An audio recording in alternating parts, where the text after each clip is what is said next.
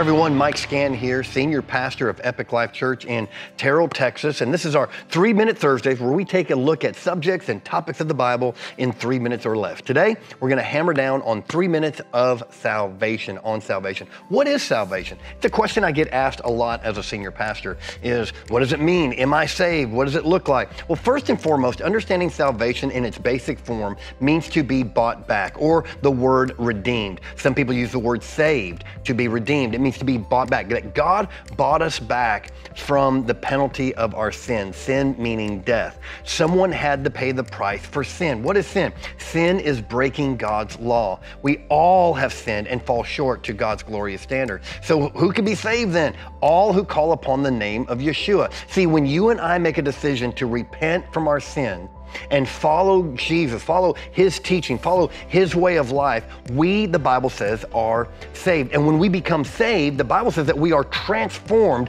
that we're no longer that old person. We now become a new person in Christ Jesus. Matter of fact, in 2 Corinthians chapter 5, verses 16 through 18, gives us a beautiful picture of what this looks like. It says, so from now on, we do not look at anyone from a worldly viewpoint. What does that mean? Is that we don't look at people like we used to, because now we understand that we are spiritual and we've had a spiritual transformation.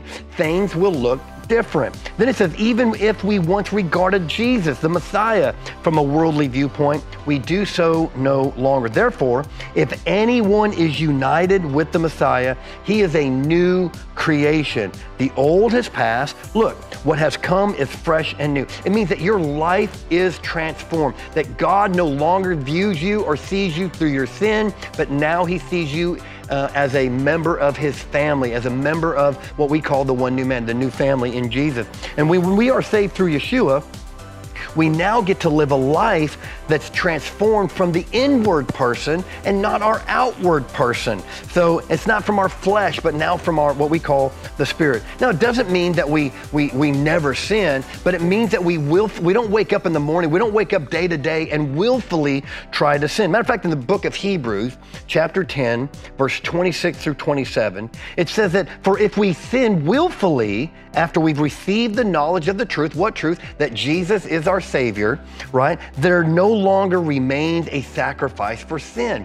What does that mean? It means that when we do accept Jesus and we do accept his free gift of salvation, but yet we continue to willfully, we willfully want to walk in sin still, it means that the sacrifice that he made was of no avail. It means it was no effect. And so it's one passage actually says that it's like re-crucifying him all over again, right?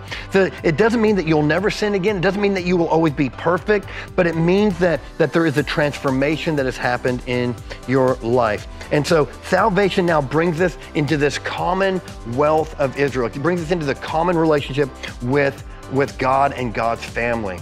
And so salvation by means that you have been bought back. You have been redeemed from your old sinful life and now can live out the life that your Father has created by learning the word, prayer, gathering with other believers, and all sorts of different things like that. We love you. God bless you. I hope this has answered some of your questions on salvation. Until next time, this is 3 Minute Thursday. God bless.